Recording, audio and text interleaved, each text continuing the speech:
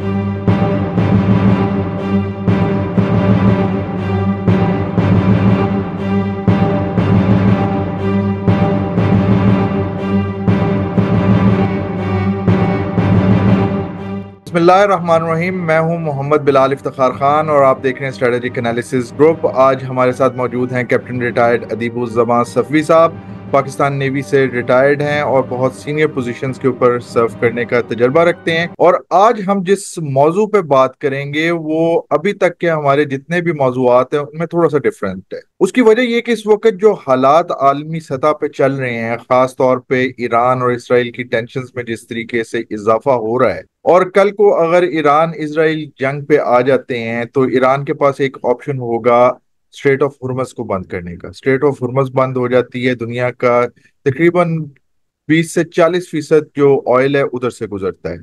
इसी तरीके से दूसरा रास्ता आपका जो ऑयल तक पहुंचने का है समुंदरी, वो आपका है रेड सी का। और आप जानते हैं कि वहां पे ऑलरेडी जो है हुतीज ने ब्लॉकेट किया हुआ है और अमेरिका और जो इसराइल प्रो इसराइली जो ताकतें हैं उनका उन्होंने रास्ता ब्लॉक किया हुआ है।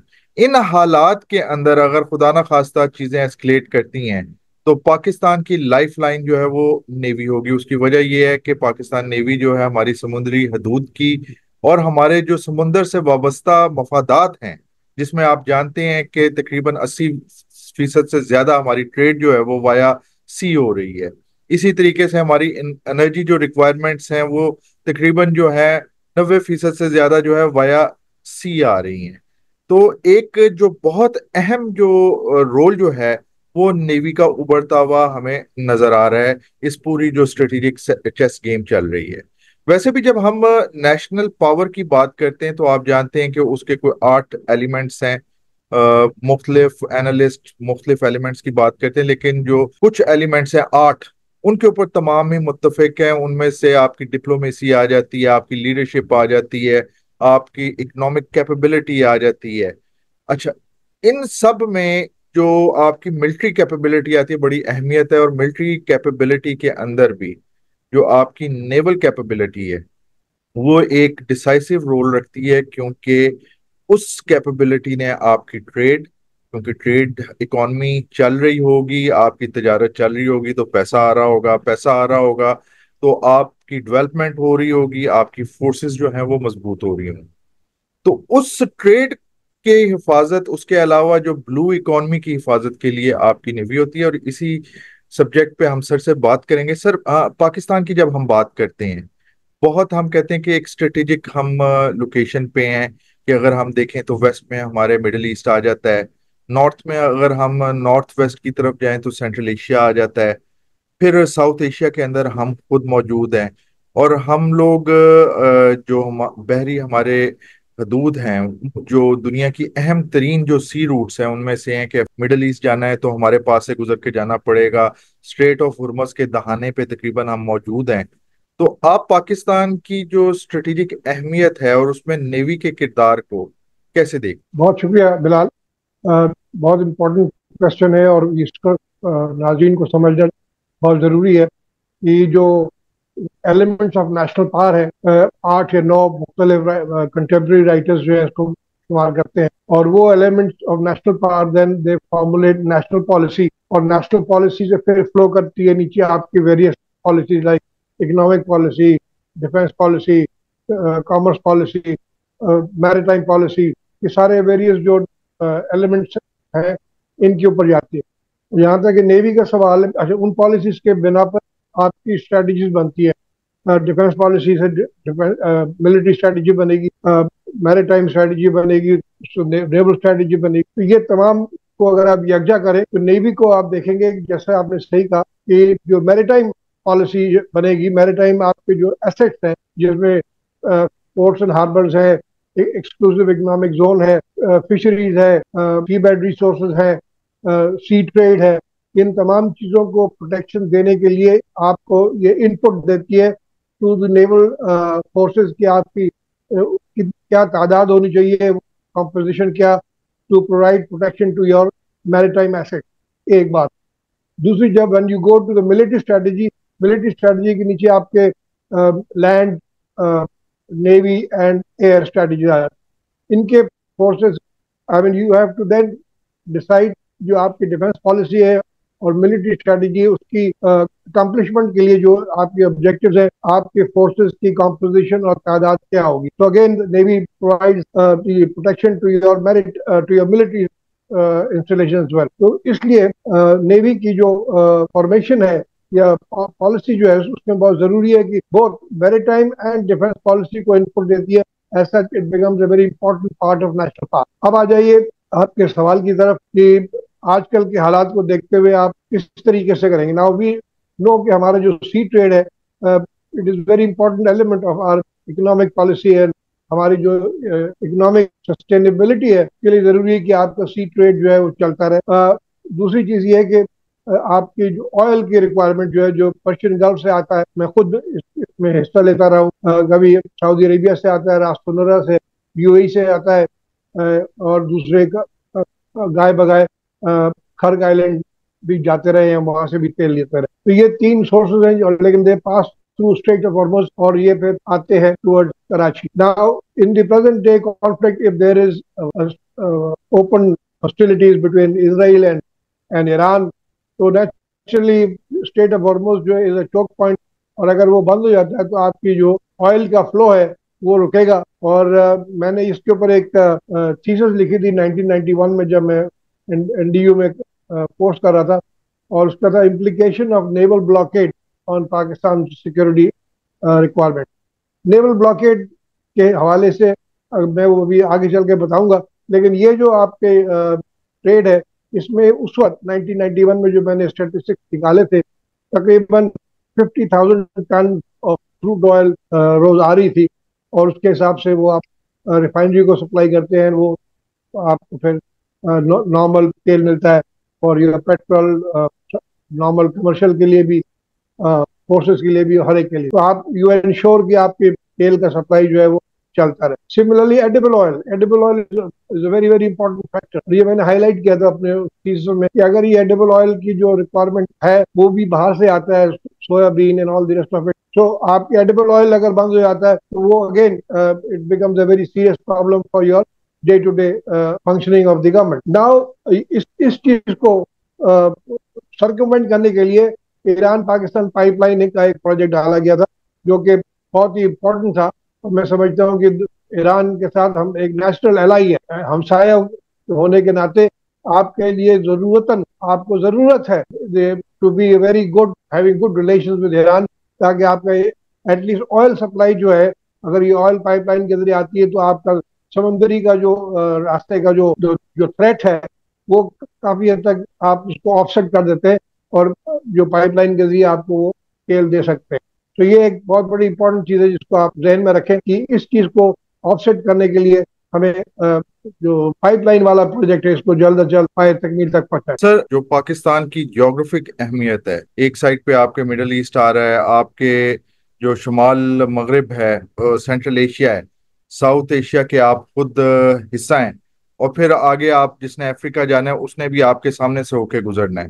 तो इन ज्योग्राफिक जो आपकी स्ट्रेटेजिक अहमियत है उस हवाले से हमारी जो पाकिस्तान नेवी का रोल रहा है उसको आप कैसे देखते हैं, खास तौर पे जो एक अमन की फजा हमारे पानियों में है उसके हवाले से हमारी जो पाकिस्तान नेवी की कंट्रीब्यूशन है उसको आप कैसे देखते हैं? देखिए, it's very important question and we must understand कि जो आपका नॉर्थ अरेबियन सी है वो हमारा area of interest. We should be able to secure our interest in that reason जो नॉर्थ अरेबियन सी जिसे आप कहते हैं. तो ये जोग्राफिक लोकेशन का आपने बड़ा सही आइडेंटिफाई किया. It's a very strategic location. Straight of Hormuz के बिल्कुल आप माउथ पर बैठे हुए, इसीलिए गवादर अब जब के सी पैक के जरिए चाइना ने डेवलप किया और वो गवादर आपको वो फ्लेक्सिबिलिटी देता है जो आपको स्ट्रेट ऑफ हॉर्मुज को अगर वो बंद करे तो आप डीप सी पोर्ट है और यहाँ से आप काफी अपना ट्रेड जो है वो जारी रख सकते हैं. तो इसलिए बहुत जरूरी है कि इस स्ट्रेटेजिक लोकेशन को हम समझते हुए जो हमारा जो मिलिट्री स्ट्रैटेजी है, मिलिट्री स्ट्रैटेजी में लैंड एयर एंड नेवी का जो कॉम्बिनेशन है इज हैज टू बी उसमें ये इनकॉर्पोरेट होना ज़रूरी है कि जिसमें सीवर्ड डिफेंस एंड सीवर्ड आपकी जो रिक्वायरमेंट है उसको उसमें शामिल किया जाए।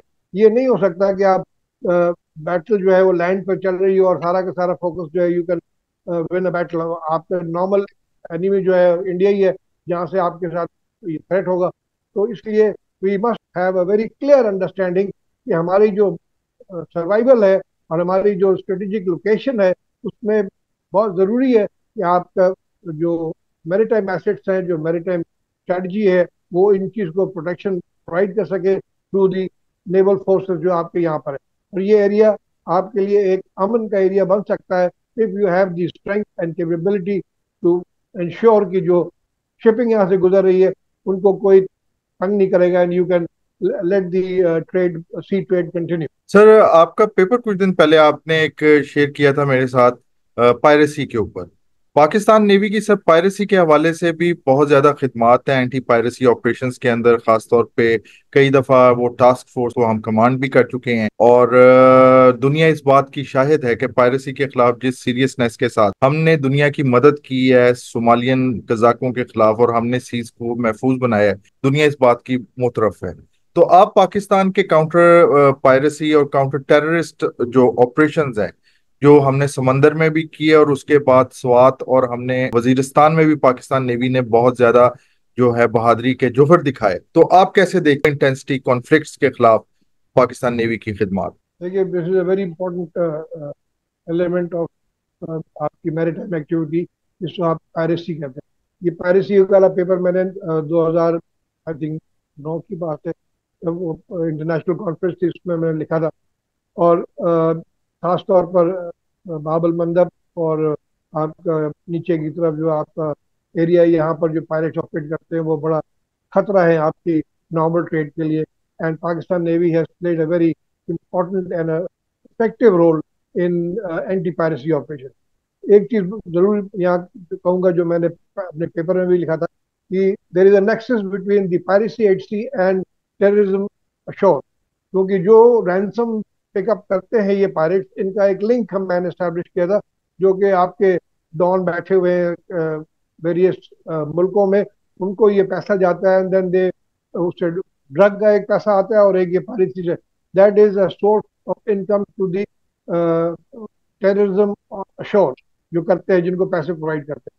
सो अगर हम इस चीज को ड्राई अप करते हैं, if we are able to control the piracy at sea, so you are indirectly contributing towards the anti-terrorism activities as well, क्योंकि ये पैसा जो ये रैंसम में लेते हैं ये फिर उनको नहीं मिलेगा। तो उस लिहाज से पाकिस्तान नेवी, आपने सही कहा, Pakistan navy has played a very important role in drying up the finances to the terrorism at और हमने एज ए पाकिस्तानी मैं समझता हूँ हमने बहुत सफर किया है टेररिज्म का। हम अगर निशाना बने हैं, आपको भी पता है, दुनिया जानती है, इस हर तरीके से हम इसका शिकार बने और उसके साथ we were very well ready to meet the challenge. बड़ी कुर्बानियां दी हैं both in terms of lives and in terms of money, but then this is a very important thing and Pakistan navy continues to do a very effective job ये piracy eight सी को रोकना, ताकि ये piracy अगर नहीं होगी तो इनका जो रैंसम और जो पैसे जो फीड करते हैं टेररिज्म श्योर वो फिर नहीं हो पाएगा। तो ये चीज हम एक्सप्लेन करने के बाद एक चौथी चीज बताना चाहूंगा कि Pakistan navy is the only small force but 4 dimension में ऑपरेट करती है। नाउ पाकिस्तान नेवी सबमरीन, सब सरफेस, एयर एंड लैंड, चारों डायमेंशन में ऑपरेट कर रही है और बहुत ही effectively terrorism, anti terrorism in the northern areas में भी जहाँ जहाँ हमारा बेस है तुर्बत में, इधर उधर वो ऑपरेट कर रहे हैं। और ये मरीन फोर्स जो है is a very effective and important force of being used for anti terrorism operation. अच्छा सर, लास्ट क्वेश्चन की तरफ आऊंगा कि पिछली दफा लास्ट टाइम जब आपके साथ बात हो रही थी तो हमने कहा कि जो स्ट्रेटेजिक डेप्थ है पाकिस्तान की वो बेसिकली समंदर है और उस बात ये भी सामने आई कि समंदर को कोई फतह नहीं कर सका। पाकिस्तान के जो डेटरेंस है उसके अंदर पाकिस्तान नेवी का किरदार क्या है, नंबर 1, और दूसरी बात कि हमने 2019 में भी देखा कि इंडिया ने बहुत तेजी से, क्योंकि अमेरिका और इंडिया करीब आ रहे हैं, इंटरेस्ट चाइना के खिलाफ मिल रहे हैं, तो काफी कॉपरेशंस हो रही हैं, तो उनका ये ख्याल है कि वो हमें आराम से हमारा ब्लॉकेड कर लेंगे। लेकिन 2019 में ये देखा कि वो हमारी सबमरीन्स को नहीं लोकेट कर सके, और इस वजह से काफी फ्रस्ट्रेशन हमें नजर आई इंडियन पॉलिसी मेकर्स के अंदर। पाकिस्तानी डेटरेंस के अंदर, एटॉमिक डेटरेंस के अंदर पाकिस्तान नेवी का क्या किरदार है सर? न्यूक्लियर डिटरेंस या role of the navy in that paradigm, main चीज ये है कि जो सेकंड स्ट्राइक कैपेबिलिटी है, जो हमने लास्ट टाइम भी डिस्कस किया था जब हमारे साथ सबमरीनर्स थे, हारून साहब, एडमिरल हारून, उन्होंने भी इसका निशानदेही की थी कि दुनिया भर में ये बहुत ज़रूरी चीज़ है कि आपकी सेकंड स्ट्राइक कैपेबिलिटी जो है वो महफूज हो और अपने सही वक्त पर उसको इस्तेमाल किया जा सके। यानी आपके ऊपर पहला अटैक आएगा, आपने वो अटैक सस्टेन किया, उसके बाद उसके जवाब में आपने सेकंड स्ट्राइक कैपेबिलिटी। तो न्यूक्लियर डिटरेंस का ये बहुत इंपॉर्टेंट एलिमेंट है जो कि अब हमारे पास माशाल्लाह से मौजूद है इन सबमरीन्स। और ये सबमरीन्स की डिप्लॉयमेंट ऑफ कोर्स सीक्रेट रहती है, तो we will have the capability and we have the resilience to take the first strike and then give a very befitting response as a second strike ability. तो ये तो आ गया उसके हद तक का न्यूक्लियर डिटरेंस। अदरवाइज ऑल्सो जो आपकी सबमरीन्स का एक weapon system, as a weapon system is a very double as sword, defensive weapon system भी है और ऑफेंसिव वेपन सिस्टम भी है। और इसी के जरिए आपने सही कहा कि यू कैन नॉट उसको फतह नहीं कर सकते समंदर को आप या तो डिनाई करते हैं या कंट्रोल करते हैं for a specific period of time, जब आपके एसेट्स वहां से गुजर रहे हैं। जो आपके कंट्रोलिंग वाला एलिमेंट है वो आप हमारे पास नहीं है, because control is through the use of aircraft carriers and other, उनका जो टास्क ग्रुप्स है वो फिर उसके जरिए आप सी कंट्रोल करते हैं। लेकिन हम लोगों का जो बेसिक जो ऑब्जेक्टिव है as a naval strategy is sea denial, that जिस टाइम पर हमें उस समंदर की जरूरत है उस टाइम पर वो पोर्शन में हमारे फोर्सेस अवेलेबल है और वो दुश्मन को उस एरिया में नहीं आने देते, और आपके ट्रेड या आपका जो बिजनेस है that continues as usual for that time. जब वो ट्रेड वो गुजर जाता है वहां से, then you are not there, तो खुला जाता। So this is the combination कि सी डिनाइल करना होता है और सेकंड स्ट्राइक कैपेबिलिटी आपके पास सब नहीं मौजूद। पाकिस्तान उन खुशकिस्मत तरीन मुल्कों में से है कि जहां पे आपके जो समुंदर के सरफरोश हैं बहुत खामोशी से अपना काम कर रहे हैं और पूरी दुनिया इस बात की मुतरफ है।